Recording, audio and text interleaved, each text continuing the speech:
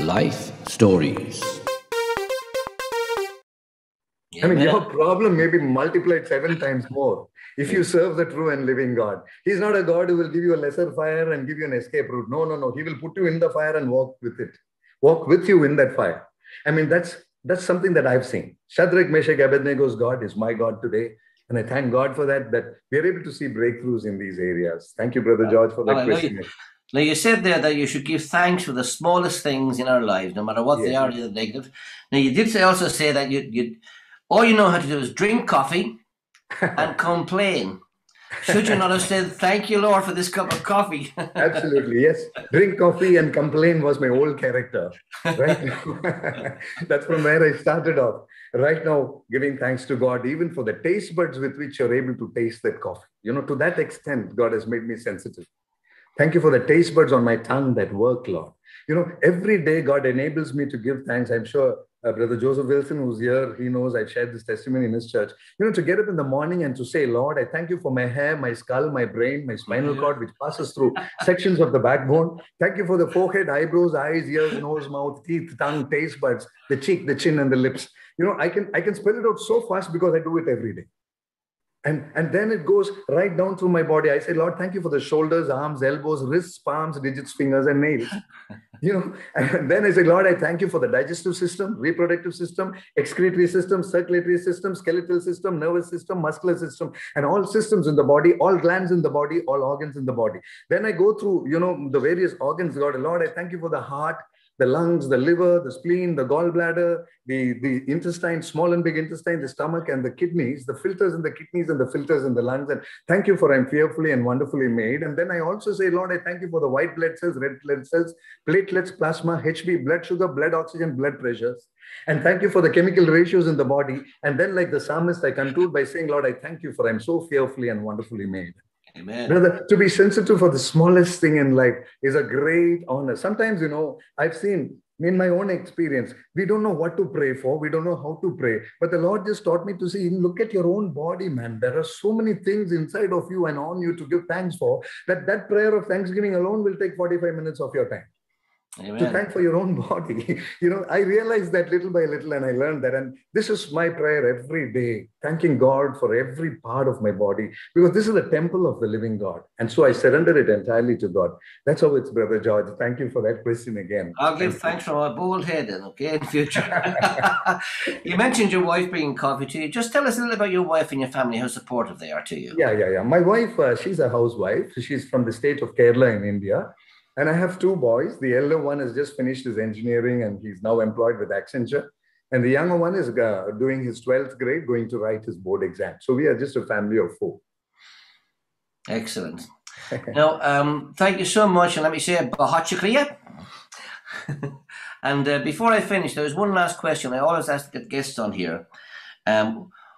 During all the decisions that you've made in your life, what is the best decision you have ever made? That's a nice question. The best decision that I ever made was according to Revelations chapter 16, verse 15. It says, behold, I come like a thief. Beware that you not find yourself naked, but be awake and guard your clothing. Blessed is he that stays awake and guards his clothing. This is what Revelation 16:15 says.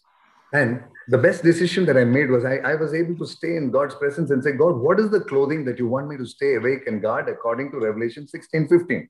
And the Lord spoke to me and said from Colossians chapter 3, verse 12, be sober, be kind, be humble, be patient, long-suffering. These are the characters of Jesus Christ that we see on the cross. He said, I want to see you clothed with these. Colossians 3:12 gives an answer. And the decision that I could take was, Lord, give me the patience, give me the tolerance, give me the grace to be good to others, even if they may be bad to me. Give me the grace to be like how you were on the cross. And that's probably the best decision I've taken, Brother George. I'm still not perfect out there. I know I have my shortfalls, weaknesses. And each day I pray, God, give me the strength to be more like you as you were on the cross. I mean, to be on the cross and tell somebody, Father, forgive them for they don't even know what they did.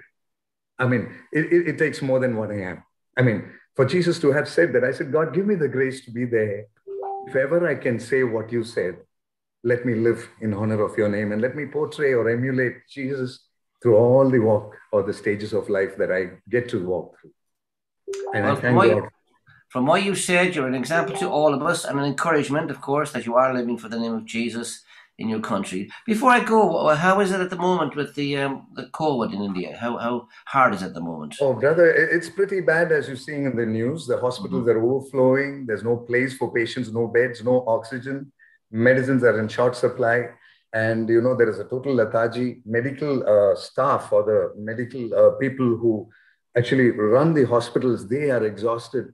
And we have so many missionaries and pastors who are admitted without even oxygen. Wow. Last whole week, we've had a list of pastors who've passed away. And there's a lot of prayer groups that are formed, especially on Zoom and WhatsApp and all that. We're praying for ministers of God who are passing away. And please pray for this nation. We are actually going through a very bad crisis. And I would request all of you to kindly pray for this country. We need souls for Christ. And we can't lose like this. So let's pray for that. And thank you. The situation is really... Would you like to pray for that now then? Will I pray for India and for the situation at the moment? Yeah. Yes, maybe, brother. Okay, if you could pray for India at the moment, please. Okay. You pray. Okay. You want me to pray? Yes, please. Okay. And we'll join with you. Sure. Let's all bow our heads in God's presence and pray. Loving God, our Heavenly Father, we come to your holy presence this day and we thank you, Father. We commit India into your hands. Father, Lord, for the turmoil that this country is going through, for the thousands that are losing their lives every day, for the lakhs that are being affected by this COVID virus. Father, we come to you, Lord. Lord, and we know that many of the souls haven't even heard about Jesus, haven't even known the true and living God. They don't know what the gospel is. They do not know what the love of God is. Father, with this burden for souls, we come into your presence and we pray that you will give one more chance for this country, Lord. Hallelujah. By your mercy, we just request you, Lord, from the bottom of our hearts. Kindly give us one moment more to share your gospel. We, your children here, Lord, those of us who know you, we take this responsibility on our shoulders, Lord, to share your love. If we've been falling short somewhere by not sharing the gospel enough, kindly pardon us. And this day we understand, Lord, that one soul is far more valuable than this entire globe put together.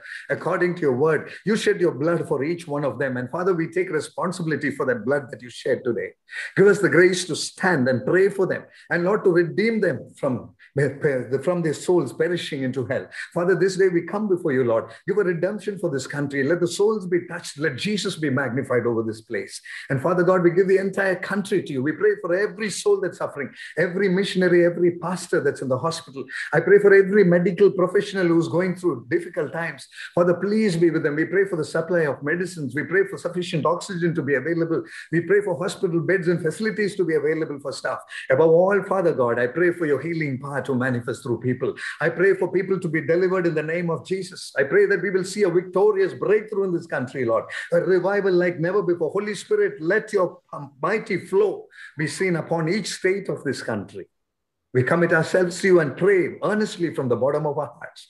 We thank you and we wholeheartedly believe that you will do it because your word says where 2 or 3 of you agree in my name, it will be done. Hallelujah. All of us who are connected together with one accord, we agree in Jesus' name that India will be blessed, that souls will know Jesus and they will not perish to hell. Father, we commit them into your hands and we thank you for you will do it, Father, over our prayers. In Jesus' most precious and mighty name we pray. Amen. Amen. Amen. Thank you, Saji. Just to let you know, we have been praying for India at our prayer meeting on Thursday nights, and we will continue to do so this coming Thursday as well. Once again, let me say, Bahut Shukriya, as I hand back to Alan.